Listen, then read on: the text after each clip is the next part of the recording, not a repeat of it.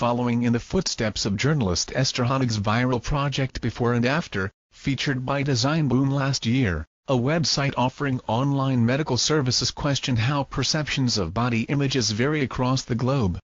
Superdrug Online. A doctor asked 18 female graphic designers from around the world to Photoshop an unedited image of a female form by making her, in their own opinion, more conventionally attractive to other citizens of their country.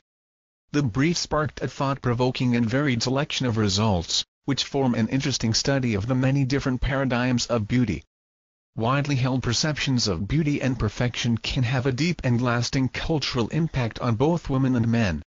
The goal of this project is to better understand potentially unrealistic standards of beauty and to see how such pressures vary around the world. The study went a step further by calculating the estimated weight and BMI of each submission. While some designers in North, South, and Central American countries produced an exaggerated hourglass figure, others in European and Asian nations chose to render her dangerously thin.